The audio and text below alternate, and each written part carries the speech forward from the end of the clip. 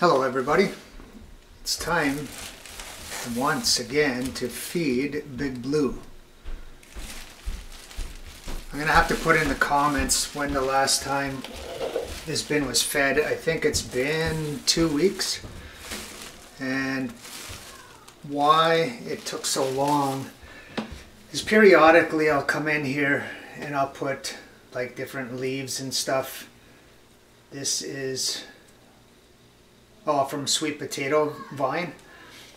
But what took so long was 3 big romaine leaves that hadn't been frozen, and it seemed like the worms took so long to eat them, probably because it wasn't broken down. And then finally I was digging in here and it was gone. This is what I put in yesterday because my boy didn't eat all of his salad, so it went in there. So the worms are getting a little bit of Caesar salad dressing. Oh yeah, there's a few worms in here. What I'm doing now is just aerating the bin so nothing gets stagnant in there. And then also periodically I've been putting coffee and eggshells, sprinkling it in here because I didn't want them to go without food. But like we all know, the bedding in here is also food for them because it's carbon based. Oh yeah, there we go. They're all hiding in the corners here.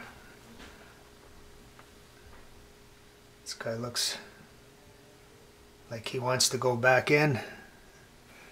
There he goes. But yeah, just digging around. There is no romaine left in here. A lot of good moisture. There's another guy. So today, since we have the Caesar salad over here, let's do a feeding in the middle of the bin.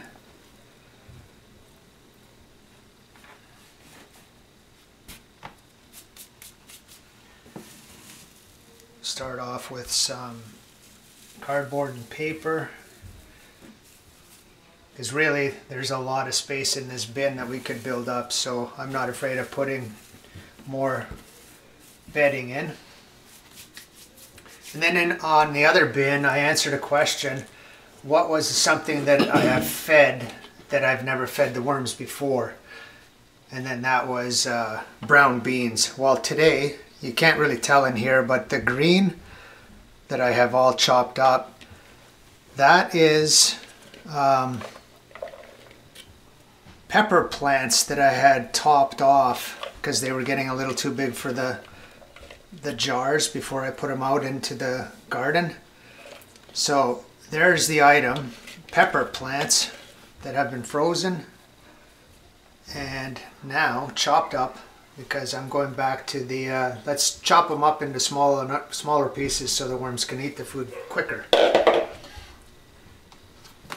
As usual, we'll give a little bit of coffee and eggshells. And I think this is a pretty big feeding for the amount of worms I have in here.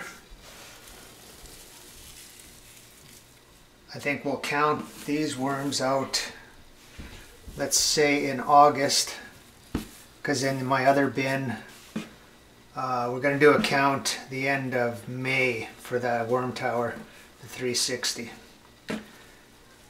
So we'll cover these guys back up. Moisture's really good. We're going to leave it like that, and then we'll get to the next bin hopefully in the next couple of days. Everyone, thanks for watching, and everyone have a good day. Bye for now.